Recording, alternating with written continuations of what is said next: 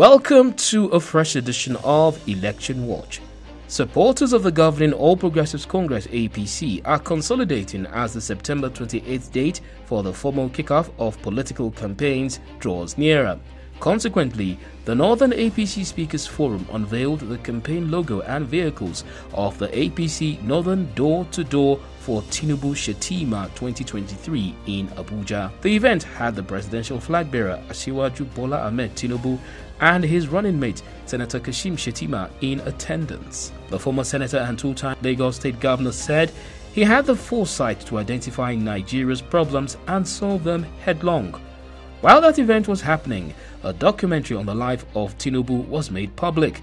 The 30-minute video chronicles the early life of the APC flag bearer, his educational pursuits, business background, and his political entrance. When we came in as a democratic government in 1999, May was precarious, was coming into a jungle and an uncivilized environment.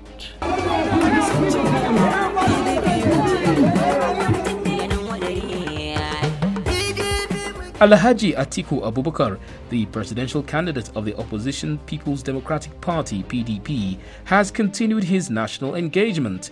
He met with governorship candidates of the party at his residence in Abuja. It was an opportunity to x-ray the state of the nation and mobilize the electorate to return PDP to federal power come 2023. The meeting comes after the Waziri of Adamawa held a successful tour of northwest Nigeria to galvanize support. Dr. Peter Obi, the Labour Party presidential candidate, has continued his tour of America with visits to Los Angeles, Houston, Charlotte, Washington, D.C., Atlanta, and New York. Obi vowed to fix the economy, ensure security, rebuild public infrastructure, and revolutionize Nigeria's education.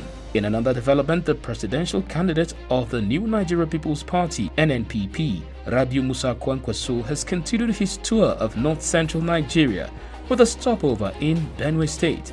The two-time Kano State Governor received a rousing welcome when he commissioned the party's office at Wadata, Lagos Street, Makurdi in Benue State. He earlier visited Boko to get blessings from the royal father, the Totiv, Professor James Aiswa Ayadse, at his palace. It was an opportunity to inform the Totiv and Boko residents of his plans. You can catch up with more happenings in Nigeria's political space when you simply like and subscribe to this channel, as well as our social media handles and website, von.gov.ng. See you next time. Bye for now.